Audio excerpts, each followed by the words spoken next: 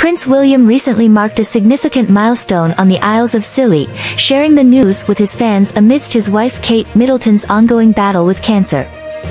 The Prince and Princess of Wales' social media accounts delightedly shared William's statement alongside photos of the future king. The statement from Kensington Palace highlighted the celebration of the extension of the healthcare centre on the Isles of Scilly.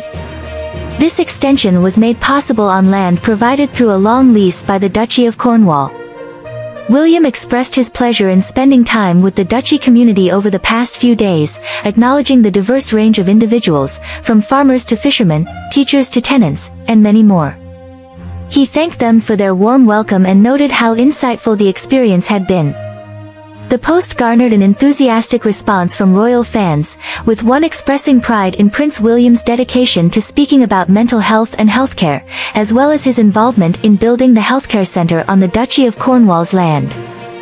Another commenter contrasted William's selfless service to the country with the actions of his brother, praising William for his commitment to serving the nation. Several others expressed heartfelt gratitude to the future king for his vision and commitment to improving conditions not only for the present but also for future generations. Overall, the milestone celebration on the Isles of Scilly showcased Prince William's ongoing dedication to his royal duties and his efforts to make a positive impact on the community.